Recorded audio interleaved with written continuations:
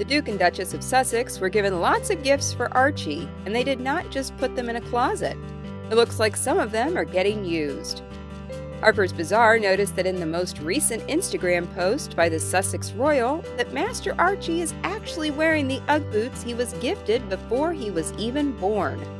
Peter Cosgrove, the Governor-General of Australia, and his wife Lynn gave the Duke and Duchess of Sussex a tiny pair of Ugg boots in addition to a toy kangaroo. Archie was also wearing a hat that the couple received on the trip from Make Give Live. The company gives a hat to someone in need for every hat that is purchased.